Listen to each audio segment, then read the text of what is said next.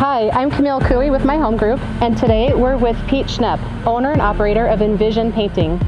So Pete, thank you so much for allowing us to come into your world today for a little bit. You bet. Tell us a little bit about your business.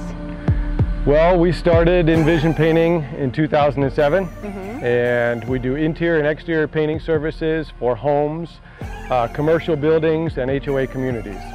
Of your services, which one do you find that you do more? Is it just split evenly across commercial and residential? I couldn't think of the word. Sure. We do a good mix of all. We do everything as small as a bedroom at a time, up to entire condo and townhome community exterior repaints, and everything in between. So Pete, do you have multiple crews? Yes. Any given day we have 30 to 40 guys in the field, and those are split up between several crews depending on the jobs that we have. Okay. Our bigger jobs might have 10 to 12 guys on them at a certain time, and then our smaller jobs, you know, either one or two guys. Most residential repaints will have a 2 or 3 man crew, and then the middle size jobs, smaller commercial ones, anything in between. So Pete, tell me a little bit how you got into the business of owning a painting business. Sure. Well, when I was in college at University of Texas, I actually started painting back then, and I ran a little painting business to help put myself through school. And then after that, I moved out here and I got started in home building as a project manager. Okay. And so I worked for a big Fortune 500 builder for about 5 years during the housing boom. And then we saw things were starting to turn, and I basically set up my painting company as a backup plan. Right. And then eventually it was time for me to just go full throttle into painting. Painting is just what I've known best for many years, and I figured that was my easiest entry into entrepreneurship.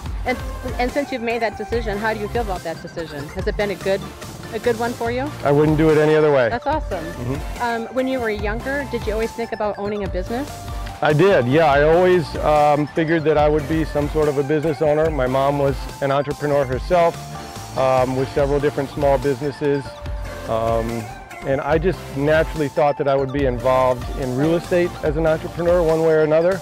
I didn't necessarily think it'd be on the painting side of it, but in hindsight, it all worked out. Yeah, definitely. And it's such a weird time in Arizona's real estate history, and that's when you started a business. Yes. You know, so I think that in itself is awesome. Can you speak on that a little bit?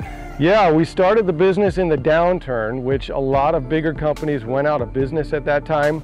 And we were just getting started, and the type of painting that we did was quite a bit different then from now. Back then it was a lot of bank-owned homes, foreclosure homes for the banks. Right. The type of work is what we consider blow and go. You get in, you get out as fast as you can.